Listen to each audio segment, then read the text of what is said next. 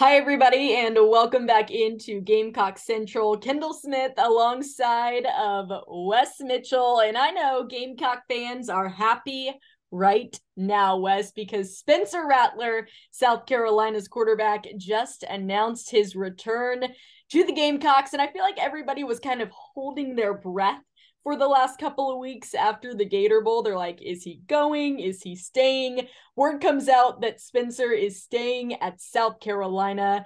How huge is this for the Gamecock football program, Wes? Yeah, I think it continues the momentum from the end of last season, Kendall. And obviously, I think it had started to trend this direction, but certainly Gamecock fans were ready to find out for sure if Rattler was going to be back. And now they can let themselves dream. We saw Rattler sort of start to hit his peak at the end of last season, the game against Tennessee, the game against Clemson. And now he'll look to continue that into another season at South Carolina. And this is something 1 year ago when Rattler was first enrolling at South Carolina, nobody really thought was possible. But here we are, Rattler returning, Juice Wells returning. I think that's a key thing to mention here too, Kendall.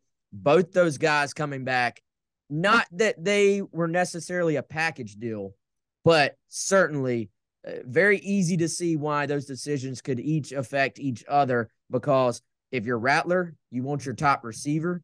If you're Juice, you want your QB. And in the case of South Carolina, you're getting both those guys back now. So big for South Carolina and huge for South Carolina's new offensive coordinator, Dowell Loggins, as he's going to get a very strong base coming back next year. You know, as you mentioned, Wes, there were a lot of factors that went into this decision for Spencer Rattler, but ultimately, why do you think he decided to come back to South Carolina?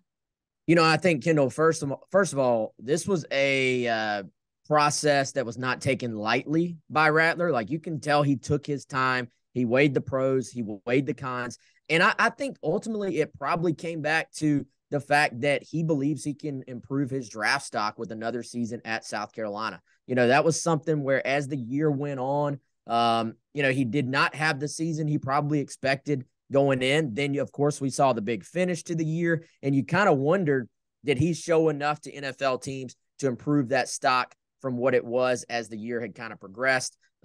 It sounds like he didn't get the news he wanted as far as the projections go. And now what he'll do is come back, try to have a little bit more consistent season, try to continue to show what he did at the end of last year. And, we saw the blueprint. If he can carry over what he did, then certainly Rattler will have the opportunity to start to bring himself back up to where he wants to be. And, I think ultimately there were a lot of reasons, I'm sure. I think he is comfortable at South Carolina. I think he trusts Shane Beamer. I think the NIL opportunities he will continue to have at South Carolina are big. And then, of course, going back to what we were just talking about, having your top receiver, having Juice Wells back, that can't hurt either. So a very in-depth approach. He weighed all the variables and ultimately decided that South Carolina and coming back for one more year was going to be best for him. We're still a little ways away from the season, but I know all of the fans are dreaming. They're thinking of, okay, where is South Carolina going to land next year? They had a great season this year, beating Clemson, beating Tennessee, making it to the Gator Bowl. And next year, they're going to expect even more of a jump from South Carolina, because in both of Shane Beamer's years so far, he has made steady progress. So early predictions, we won't hold you to it, Wes, but with guys like Spencer Rattler, Juice Wells back, several other veterans, you'd expect South Carolina to pick up a few more players from the portal. Where do you think South Carolina can land in the SEC, and what do you think a realistic season for them looks like with Spencer at the helm? Yeah, I think this changes the expectations dramatically. I mean, you're also looking at, let's go ahead and look ahead. You have Drake May versus Spencer Rattler, week 1, college football, South Carolina versus North Carolina. So that game instantly becomes a battle of two very highly valued quarterbacks in college football. So that game right there sort of is going to set the stage for both of those teams. I think both will probably be top 25 going into next year. South Carolina actually just got word on Tuesday that they were going to finish in the AP poll top 25 for the 2022 season. I think the return of Rattler, The return of Juice Wells probably puts them well into that top 25 going into the 2023 season as well. So with that, Kendall, becomes more expectations, higher expectations. South Carolina, I expect, will be mentioned as a dark horse in the SEC East, even though we know Georgia is going to be the favorite going into next season. You got Tennessee coming back. They're going to want revenge on South Carolina. You got South Carolina who's going to want revenge on Florida for what happened in that game. So it's going to be fun. It gives South Carolina some juice, no pun intended. And I think, Kendall, now Carolina fans are going to be like, all right, you got me 8, right? 8 wins last year. Can you push that number to 9? Can you push it to 10?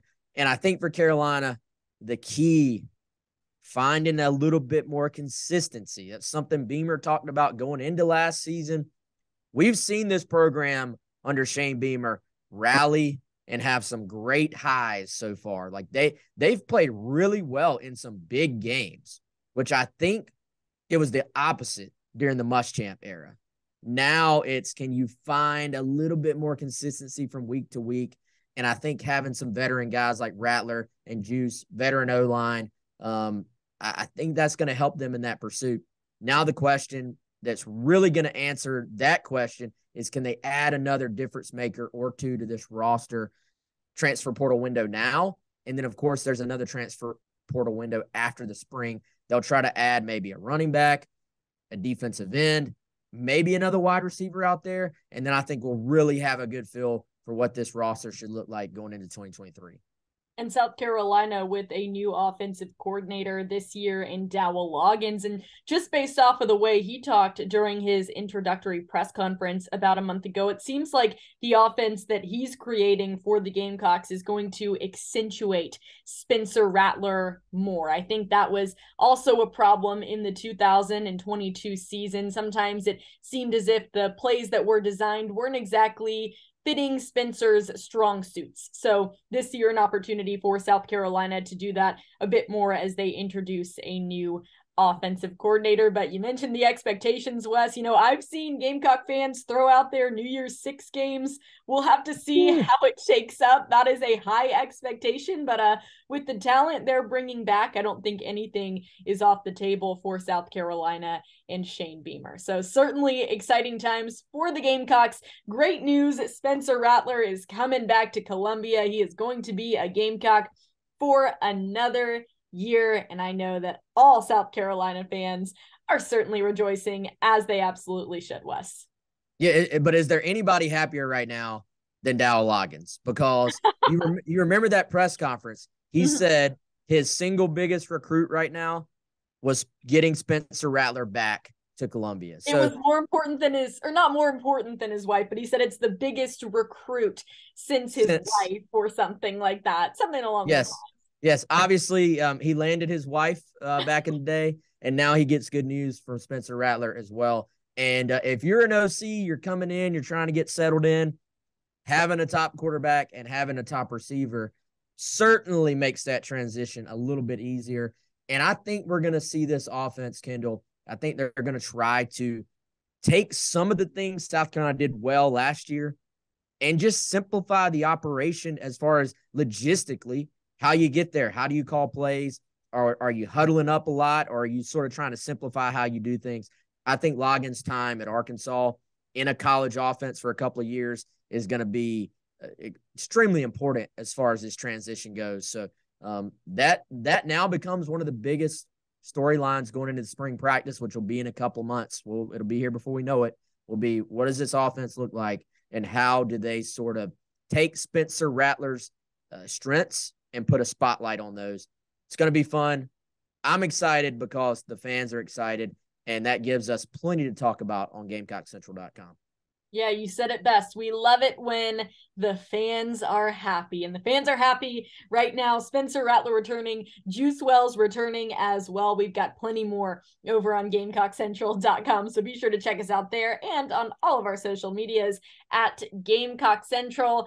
Wes, thank you so much for joining me here to break down this big news of Spencer Rattler returning, and thanks so much to all of you for joining us as well. He's Wes Mitchell. I'm Kendall Smith. This is Gamecock Central, and we will see you guys shortly. Have a great day.